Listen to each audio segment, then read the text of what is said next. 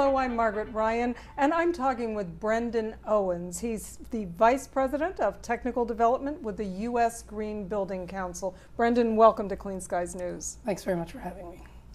You and kind of an alphabet soup of other professional organizations have just announced what you're calling the first model codes and standards for green building in the U.S. Tell us, what does that involve? Well, it involves quite a bit, which is, I think, what makes it newsworthy.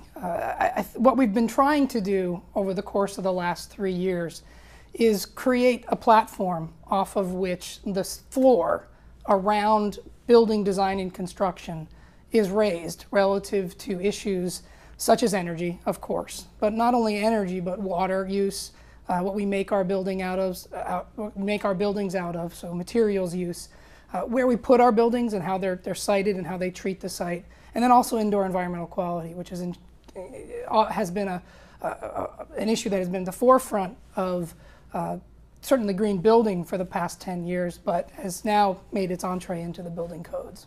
Well, what aspects of a building is this going to change for past practice? When I go into a building built to this code, what am I going to notice? Well, I think that initially you'll notice relatively little, because what this model code represents is a standard platform that has taken 15 years worth of green building practice in the United States, figured out what in the execution of those projects could be codified and therefore become standard practice, and put those into a building code in a way that elevates certain aspects. So you'll see increased stringency and energy efficiency as a result of the implementation of some of these model codes. But you'll also see sort of an expansion. So we're looking at water efficiency, we're looking at what we make our buildings out of. So initially I think that you might not see that much that's different about what's here, because the concepts that are being codified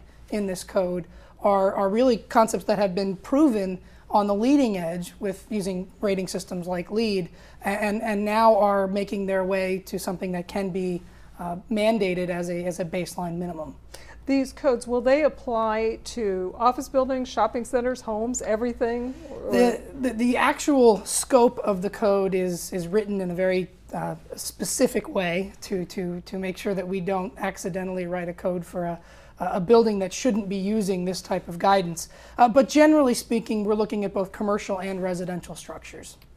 Did you have a specific goal in mind, like any specific increase in building efficiency or reduction in greenhouse gases?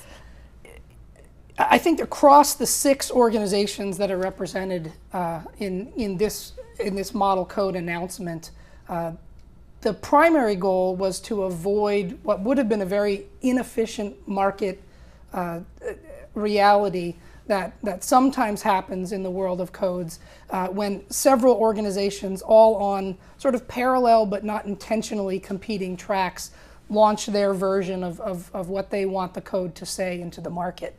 I guess I'm reminded of an announcement that was made in 2009 about the standardization of cell phone chargers.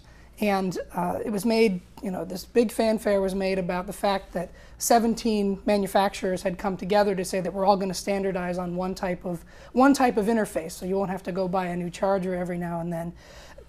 That announcement and that action on behalf of the telecom industry, the mobile phone industry, was necessitated because the consumers were fed up with the fact that you had to have 13 different chargers for all the different devices that you had. And this standardization was something that was not a discriminator in terms of who was buying whose phone. It was just a reality of the fact that these different tracks had existed, and this was a natural outcropping of their design process. I think that one of the things that this code represents, from my perspective, is an avoidance of that market confusion, avoidance of that potential for competition, and really it also represents the first time that the 6 organizations that are a partner to the IGCC, the International Green Construction Code, have come together to jointly advocate for one thing. Well, now, building codes are set by localities. Yes. There's quite a bit of difference sometimes across the country. How are you going to get all those localities to adopt your new model code? Well, I will be the first person to say that building codes are something that's difficult to get excited about. I think that we generally see them as kind of impediments, and whether you're on the the home builder side, or whether you're having a deck built on the back of your house, somebody is coming in to verify that it's being built to a certain standard. I think that the partnership that we have forged, particularly with the International Code Council, is leveraging infrastructure that already exists to deliver this new content to an audience that is ready for the messages that the IGCC brings. So you won't see an immediate shift over to the IGCC. What I think you will see is local jurisdictions looking at the kit of parts or the toolbox that the IGCC represents and saying, this piece is something that should enter our codes today. Do you think there's demand from the consumer end for better green building practices? Absolutely I do. Absolutely I do. Because one of the things that USGBC tracks on an active basis is the number of jurisdictions around the country that have specified or created some kind of mandate around our LEED green building rating system, up to and including mandating its use for certain types of projects. There are over 200 jurisdictions in the United States that have adopted something to do with LEED. So we know we have an audience of jurisdictions that are interested in having something that was built to be a building code. In addition to that, we have the U.S. Conference of Mayors, where several hundred mayors have signed on to a commitment to reduce their carbon footprint. This is something that, whether or not they knew it when they were signing this document, this is something that they were asking the industry for, and this is what we've given them. And for builders, when they go from one jurisdiction to another, they have to adapt to the different requirements and codes. Are builders in general, architects, builders, and so on, behind getting a more uniform code? Well, if you look at again the alphabet soup, you see the American Institute of Architects, you see the American Society of Heating, Refrigeration, and Air Conditioning Engineers, you see the Illuminating Engineering Society, and you see ICC. Which is the International Code Council, yes. And you see USGBC and the ASTM. What that represents, what that alphabet soup represents, is basically across the diverse memberships that we all have. I would be really hard-pressed to say that you can't find someone who doesn't have every aspect of the building industry covered.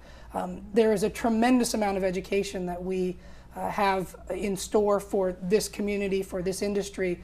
Part of the reason that I'm here today, to get the word out that this is coming, that we want to see action around these issues.